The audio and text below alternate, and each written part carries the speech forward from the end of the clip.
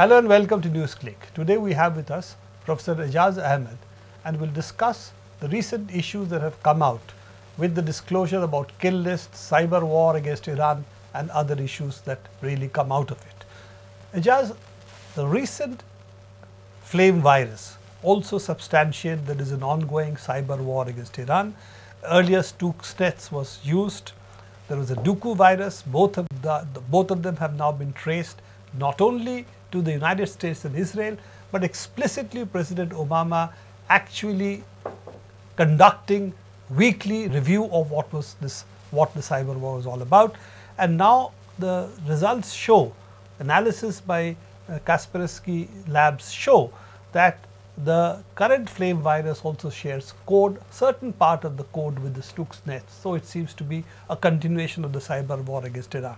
Now, what does it mean in terms of international law? Well, in the larger context, there are two things I would start with saying.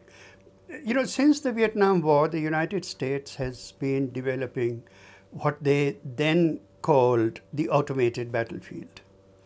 Now, after about 40 years, we are seeing some very, very advanced expressions of that, where the entire battlefield is being automated, and to use the whole spectrum of technologies that they have. This is drone wars are on one side, cyber war is on the other. It's part of that whole thing. As for sovereignty, the United States has a position that the United States has issues of its own sovereignty in the national space of other countries. Their Defense Secretary, Leon Panetta, said as much in Delhi with respect to Fatah in Pakistan, that this is an issue of our sovereignty. They have a sovereign right to attack through their cyber weapons and so on. Only 2 years ago or less, Mr. Obama said using cyberspace for disruption of technologies in other countries are acts of war. United States has a formal position that if you attack for instance, our power grid through cyber weapons, that's an act of war. That's an act of war, and we have the right to put a missile down your smokestack. Absolutely. Is the exact words used. Yes, thank you very much for reminding me of those words. Yes, absolutely. It's an act of war. We have a right to retaliate in any way we want. But they have the right to use exactly the same means against you. And it doesn't give Iran a right to retaliate, obviously. That's right. That's right. So what you actually have is a very, later on I want to talk about this, a very new kind of development of the idea of an imperial sovereignty, in which only the United States, which is an exceptional power, which has exceptional responsibilities to defend the free world, which is now the entire world, is now exempted from very many kinds of constraints that it requires from other countries. Now, coming back to the issue of cyber war, you know, general view of cyber war is a relatively benign one in public space, because it's sort of seen to be tantamount with some viruses which infect your machines and so on. But the fact that cyber war can be targeted to the extent of actually destruction of equipment, in this case centrifuges, is one of the examples, and that's really physical damage, no different from any other physical attack.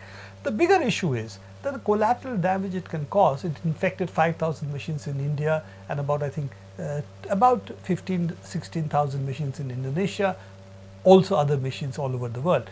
These are really also programmable logic controllers which could be conceivably controlling hazardous equipment. And if that stops functioning, untargeted collateral damage, it could cause enormous havoc. It seems that the United States is really not bothered about any of these aspects at all. What is very interesting is that neither India nor Indonesia made any big issue of it. This is the recognition of imperial sovereignty on the part of major countries like India, who are themselves trying to make breakthroughs into fields of higher technology. They did not object, didn't make any big noise. They accept that these are collateral damages.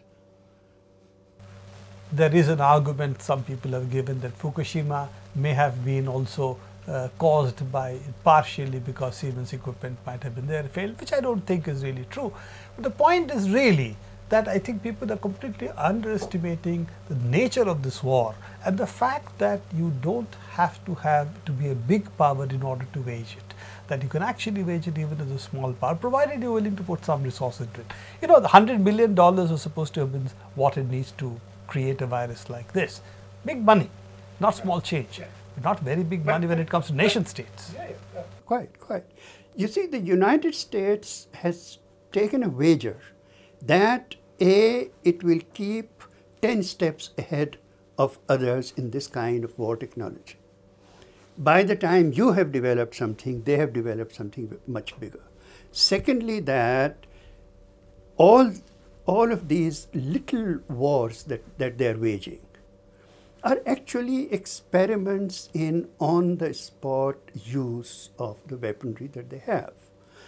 That unless you go out of the lab and actually use it in the field, you do not know what the repercussions of it are. So now that they have done it and they know that these other things can happen and so on, now they will say, well, we are going to fix this and this is not going to happen. And so on.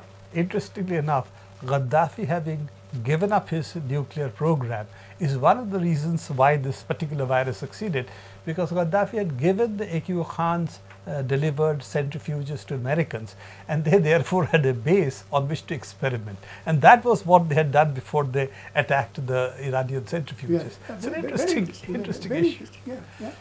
Coming back to the drone wars which you had talked about earlier. Now, you know, drone wars is also exactly the same kind of logic that you were talking about, that imperial sovereignty. I have the right to kill anybody anywhere, and this does not require the sanction of the country in which it is being waged. Yemen, of course, has partially agreed to this. Pakistan had tacitly agreed, formally not, now is protesting. But apparently there are about 40 odd countries where US today is targeting with drones and has quote unquote the right and the ability to take out people, and are apparently taking them out. Yemen, Somalia, Pakistan we know about, of course. These are the most prominent. Well, first of all, I want to come to the whole issue of agreement. You know, you put a gun to somebody's head and get an agreement. You put a gun to Yemen's head, Pakistan's head, and get an overt or covert agreement. Pakistanis have known all along how much damage it would do them in the areas where this is being done. So that agreement is again, you know, that what I was mentioning earlier about the exercise of imperial sovereignty and forcing others to accept it. So that agreement is really sort of, you know, coercive agreement, coercively. One of the things that you find in American thinking today is that there is in the United States a sharply declining consent to paying any price for fighting wars. Price in blood, in American blood. So you must fight wars that do not cost American blood. And so long as there is no American blood, all this is the only country where opinion matters is American opinion. You know, that's a very important point. Hula massacre created an entire, you know, outrage across the world because children were killed, number of, you know, innocent women and children were killed, and so on. Now on the drones, number of women and children have been killed. Any able-bodied male who dies in a drone attack, officially, United States considers them to be militants, irrespective, terrorists, irrespective of who they are. So even by that philosophy, a number of women and children have been recently killed, both in Yemen and in Pakistan, Fatah, in which one wedding was attacked and about 10 children died, doesn't seem to have created any ripple of protest anywhere in the world. They're said to be, they're said to be over 2,500 documented civilian killings in Fatah alone through drone attacks. Not a sound of protest anywhere in the world. It's not even registered that this is happening. There are 2 or 3 other things I wanted to say about this drone business. One is the level at which it is, the rapidity with which this is now increasing. United States had less than 50 drones deployed in 2001. By now, the US Air Force alone has 7,500. And that is not the CIA. That is not the Navy, and so on. That's one sort of thing, the speed at which it is going. Second factor which is bound to occur is very fast proliferation.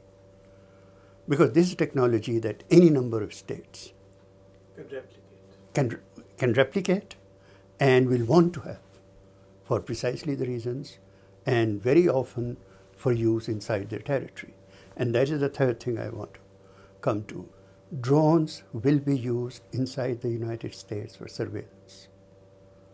Already the police is asking for it. The police is asking for it. American universities now are introducing, one university after the other is introducing courses to train pilots for these drones, which are unmanned things. Pilots are the ones who sit in some lab somewhere and so on.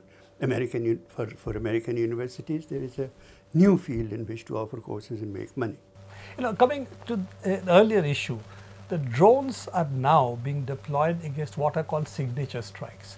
Now, earlier we were told there is a skill list which President Obama is to do weekly reviews. Tuesday is supposed to be the day on which the skill decisions are taken, and baseball cards. Specific people are identified and killed.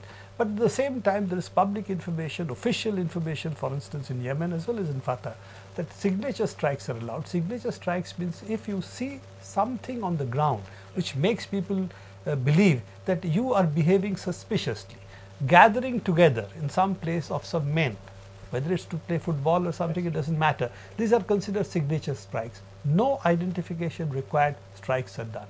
And a lot of the strikes in Yemen and Fatah are signature strikes. And the next stage of technology, which is already there, it's getting deployed. Now, next generation of drones will in fact need no pilots.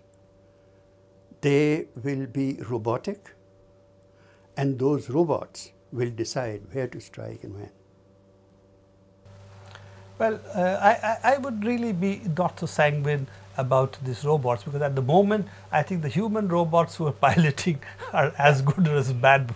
Yeah, correct. But what that actually means is that a signature strike can actually be launched by a robotic drone without any authorization from anywhere and any account of why it happened.